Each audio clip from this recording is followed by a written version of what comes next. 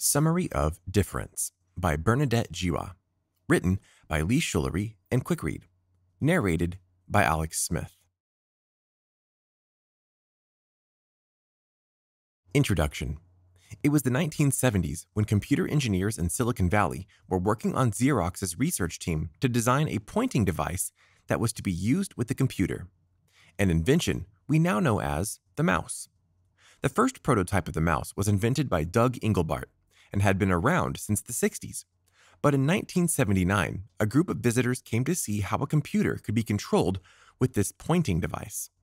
As it turns out, one of the visitors that day was Steve Jobs, who told the developers, "You're sitting on a gold mine, and this is insanely great." Jobs also learned that day that the team at Xerox believed the product would eventually become a $300 accessory for the computer. And just a few days after his visit, Jobs met with design consultant Dean Hovey and briefed him on the design for the mouse. He knew what they needed to do at Apple, but his mouse needed just 4 criteria. It needed to be built for less than $15, it had to last 2 years, it needed to work on a typical desktop of Formica or metal, and it had to work on Jobs' Levi's. That day, Jobs' vision for the design of the mouse surrounded the needs of the consumer. In other words, he had flipped the traditional product development model on its head. Instead of thinking of the features and functions of the product separately, Jobs also thought about what the product might mean to potential customers. He had the unique ability to stand in a potential user's shoes and design a product around the consumer. And when a product has an impact on a person's life, it impacts the market as well. Luckily, you can train yourself to think like this too. Chapter 1. You can't just be different, you must create difference. The traditional marketing structure starts with an idea, like a coffee mug, for example. From there, the idea goes into development. So you decide on the size and shape of the mug, the curve of the handle, the color, and the funny saying. Next, you launch your product and start selling the coffee mug, targeting your advertising to a particular demographic where your potential customers might reside. From there, you hope to reach your target market and generate sales. Today, however, this kind of marketing is no longer enough. If you travel to your local shop right now, how many options of coffee mugs will you find? For many of us, the options will be endless. That doesn't even include all the options you find on the internet. In today's competitive market, it becomes nearly impossible to get your coffee mug to stand out among the rest. Therefore, the key to success isn't just trying to be different, it's creating difference. Steve Jobs, for example, was a difference thinker. This means that he didn't need to start with an idea. He needed to start with empathy. Additionally, he had the ability to take what exists and understand what it could be. He didn't need to worry about marketing a product. He already had a product that would market itself. Creating a product alone that is different won't work. Instead, your creative process must be different as well. Before a product idea is born, you first need a truth. This simply means that you need to identify the truth about a problem. What is it that people are struggling with? From there, you can develop an idea for a product and then launch it, ensuring that you market it to the customer's needs. This is exactly how the popular shopping cart was invented and adopted 80 years ago. A grocery store owner, Sylvan Goldman, noticed that when a customer's baskets became too heavy or too full, people stopped shopping. In 1936, Goldman developed a simple idea of a basket carrier on wheels. Strangely enough, customers hated the new shopping cart. Men worried that they would look weak if they couldn't haul their groceries. Young women viewed the carts as unfashionable, and older people didn't want to appear helpless. So Goldman took a step back and thought of a plan to change the customer's worldview about using the carts. His next step was hiring models of both sexes and all ages to push shopping carts around his store as if they were shopping. He also hired a friendly store greeter who would offer carts to customers as they arrived. As you may now know, the rest is history. Today, the shopping cart has become a universal symbol of the buying experience, even when we're sitting on the couch online shopping. So when it comes to creating difference, we must see things in a whole new light. We must reimagine what the problem or need might be, and then decide that we will do whatever it takes to be the one to solve this problem for people. The approach leads to the creation of innovation and solutions that redefine the rules of the game, that reinvent a category or experience.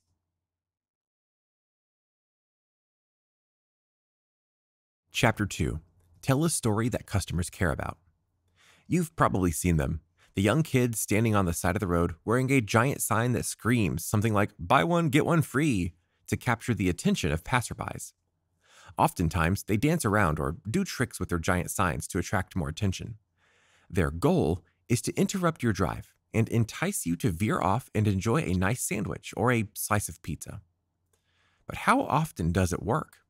Unfortunately, many companies believe in advertising in similar ways. Every year, companies are spending more money to interrupt people more often with messages they don't care about and don't pay attention to. We've come to believe that the way to succeed is to have an advantage by being different or better, more visible, or just plain louder. Today, most of us have grown to resent advertising and the way it interrupts us and demands our attention. How does it make you feel when your YouTube video is interrupted by an ad, or when a pop-up appears on a website's landing page before you've had the time to read a single word? This resentment is not exactly how you want your customers to feel. With everyone shouting at us constantly, it's easy to ignore the noise and simply tune it out.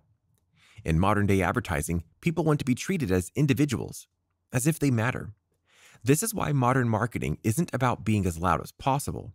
It's about telling stories that potential customers can identify with and connect to. The eyewear retailer Warby Parker, for example, began selling boutique-quality glasses at $95 a pair. This price point wasn't only about having an advantage over the bigger players in the industry, but also to change the way customers buy and wear glasses. The average customer buys a new pair of glasses every 2.1 years. But Warby Parker wanted to make glasses something people would consider buying in multiples to match their mood and outfit, much like a woman buying pairs of shoes or handbags. Additionally, they used the buy a pair, give a pair model to change the way customers think about owning several pairs of glasses. As a result, Warby Parker's customers buy many pairs of glasses at a time, and not just when their prescriptions expire. Another company that tells a great story is the online vacation rental company, Airbnb. The company understands that hotels can be expensive and impersonal. Therefore, Airbnb doesn't simply offer cheap hotel rooms. They offer a home-away-from-home experience and encourage customers to explore the world more comfortably. Customers of Airbnb and Warby Parker aren't buying the product. They're buying the story. They buy the fortune, not the cookie, the experience, not just the raw ingredients. Why don't we as marketers work harder to give people a story to believe in? Chapter 3. Focus on your principles. One of the first things you should do when following the difference model is to ask yourself, what's the truth about us, the industry, the market, and the people we want to serve? Answering these questions will help you identify your principles, your fundamental truths, cornerstones, and guiding lights. Every organization, business venture, or tiny project is founded on principles, and even if they haven't been explored, they still exist. Principles can be divided into 3 categories: the truth about you, the truth about the industry or the market, and the truth about the people you want to matter to. Let's first focus about the truth about you. What does your organization stand for?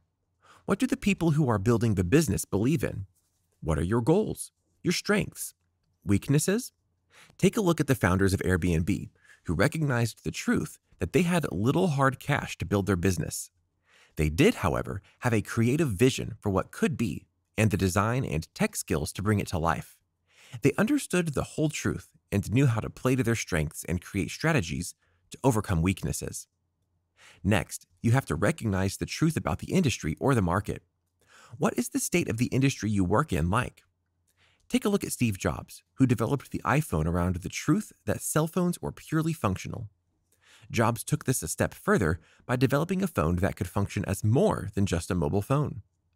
As Apple product manager Bob Brochures explained, the idea was he wanted to create something so instrumental and integrated into people's lives that you'd rather leave your wallet at home than your iPhone.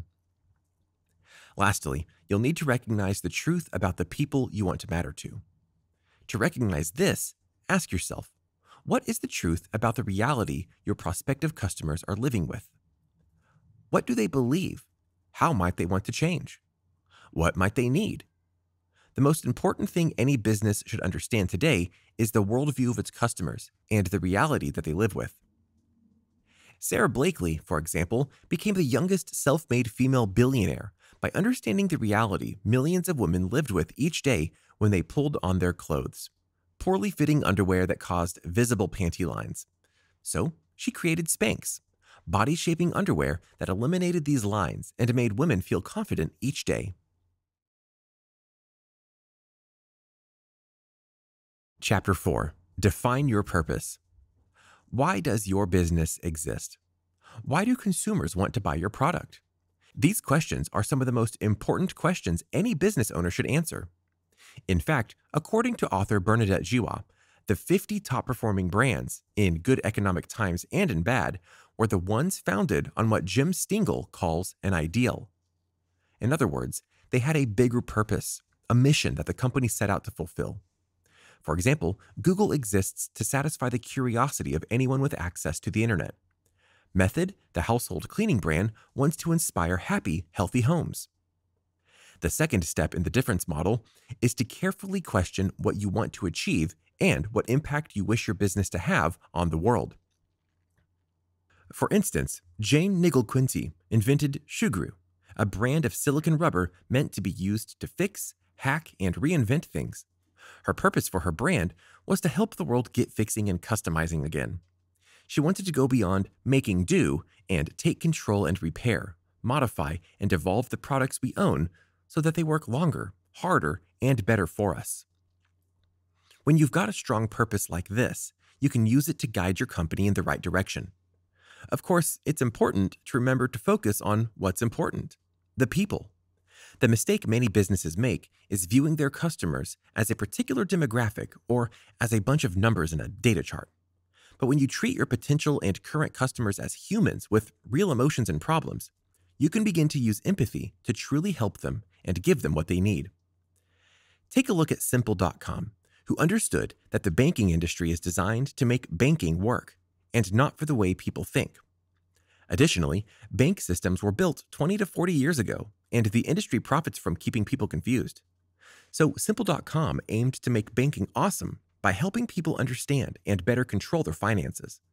They wanted their customers to feel comfortable banking online, and their simple service and purpose have led to their rise in popularity and success.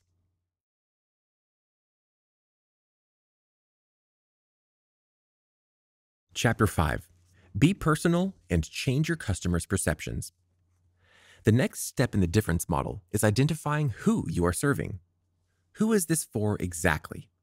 Who are the people you want to serve? What do they value? What do they care about? And what is their current reality? Avoid thinking in terms of demographics, but think about your customer's worldview and how they navigate the world each day. When you craft your intention around the difference your products or services will create in the lives and stories of these people, your customers, is what will enable you to go beyond simply being another alternative in a crowded marketplace. For example, Dollar Shave Club understood that men didn't like paying too much for feature-filled, quadruple-blade titanium razors. They were overwhelmed by choices when all they wanted was something simple. The founders of Dollar Shave Club also discovered that men often shaved with dull blades because they had forgotten to pick up new razors. To solve these problems, the Dollar Shave Club created a subscription service of affordable, simple razors that arrived on schedule so men would never have to pick up new razors, use a dull one, or spend too much on fancy features. It's also important to focus on the personal step of the difference model. As Jeff Bezos, the founder of Amazon.com, states, "We see our customers as invited guests to a party, and we are the hosts. It's our jobs every day to make every important aspect of the customer experience a little better." To do this, you should ask yourself, how can we change how people feel? How can you become more relevant and significant to the people you want to serve? What difference does your product make? Take Tom's, for example, who makes customers feel good about buying their footwear by using the one-for-one model. For every pair of shoes sold, the company donates a pair to a child in the developing world. Your job is to offer a product or service that customers can feel good about. For instance, take a look at the taxi service Uber, which became successful when they realized that people had become frustrated and distrustful of the taxi industry. So they set out to offer a transportation service that people could trust. And it was this upfront honesty that helped the company make a difference. Today, Uber has changed the way we look at transportation by offering a service that allows people to get a ride with just the touch of a button. With the Uber app, users can book a driver, see how long it will take for the car to arrive, track the driver's journey to them, pay for the ride without using cash, and get the receipt, all via their smartphone. Ultimately, Uber has set a new standard for transportation by figuring out how to solve the frustrations with the current taxi industry.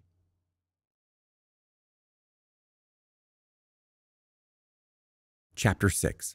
The final step is to create your product.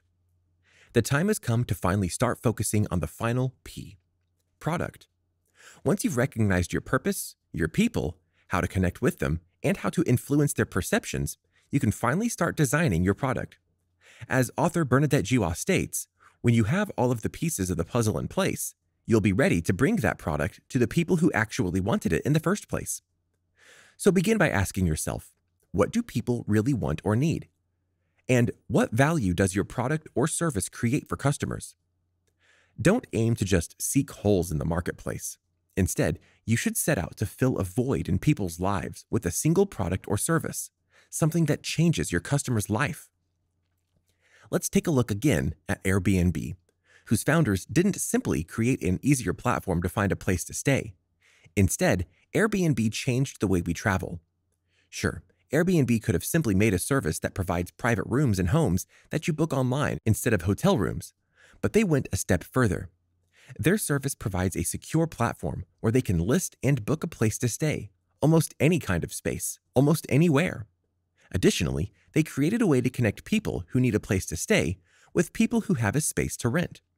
Now, travelers can easily interact with hosts and talk to one another before, during, and after arrival. Airbnb offers a seamless experience that allows travelers to discover, inquire about, book, and pay for a place to stay all in one place. They even gave the ability to rate each other and offer feedback, which helps other members of the community. Ultimately, the difference map is designed to help you recognize opportunities that create value, to develop products and services that people want, and to matter to your customers. So try the difference map out yourself. Use it to design, plan, structure, reimagine, reinvent, market, and grow your business. What are you waiting for? Final summary. Traditional marketing begins with a product that is developed and marketed towards a target audience. In today's modern world, this form of marketing no longer works. The difference map, however, turns traditional marketing on its head and allows you to look at principles and fundamental truths first. When you focus on the truths or insights about you, your customers, and the market or industry you operate in, you can begin to understand where the opportunities to innovate and create difference are. You must then consider the reason your business exists and the people who will become your customers. Focusing on the difference map allows you to focus on 6 key areas: principles, purpose, people, perception, personal, and product. When you ask and answer the right questions in each area, you'll soon be on your way to developing ideas that matter.